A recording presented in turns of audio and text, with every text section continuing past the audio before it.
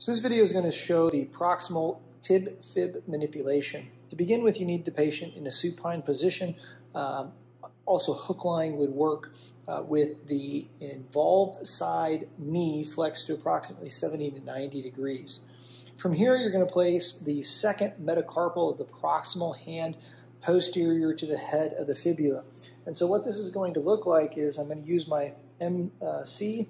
I'm going to come in here and find the posterior aspect of the fibular head, being mindful of the common peroneal or common fibular nerve that lies in that posterior aspect.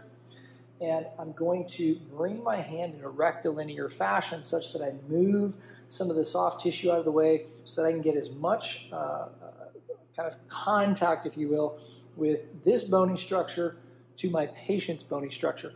If there's meat or muscle, skin of this lateral gastroc head in the way, you need to move that out of the way so that you're in close contact with the fibular head. So we're going to move in a slight rectilinear fashion. We're going to approximate at this point. From here, our opposite or opposing hand is going to take the distal ankle just proximal to the medial and lateral malleolus, and we're going to maintain close contact here and externally rotate the tibia while we flex the knee to end range. So what's going to happen is we're going to get right in here. Now there's going to be a fair amount of tension that builds once we get to end range with that external rotation. So we're kind of wringing it out and taking up all available range of motion. At the very end range of motion, we're going to apply a very quick thrust, and that is the HVLAT, or the high velocity, low amplitude thrust.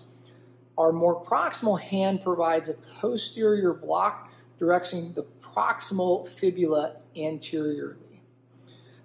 If you do or do not get a cavitation, that is not important, right? The cavitation is nice, but not necessary to deliver the manipulation. Make sure that you get the individual all the way to end range. It is slightly uncomfortable because your hand is on the skin distally, and then deliver the thrust.